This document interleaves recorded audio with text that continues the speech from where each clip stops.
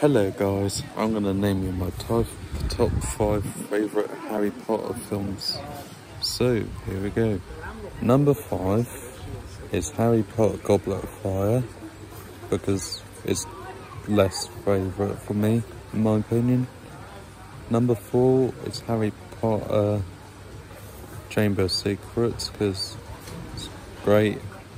Love the music, love the franchise of that. Number 3, I love Harry Potter Philosopher's Stone, the first one. It's great.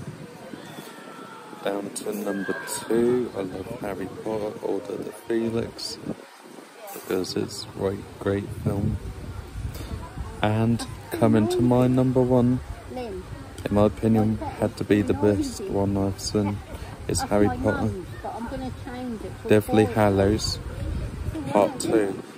Because watching the flashback of Snape and Harry's mum that he loved her all them years ago, it was basically like, what a great film that Snape did by Alan Rickman, and may him rest in peace. Without saying that, what I also love about the Part 2 franchise, that last film, is when they go on that dragon and they fly to Hogwarts. That was a brilliant scene.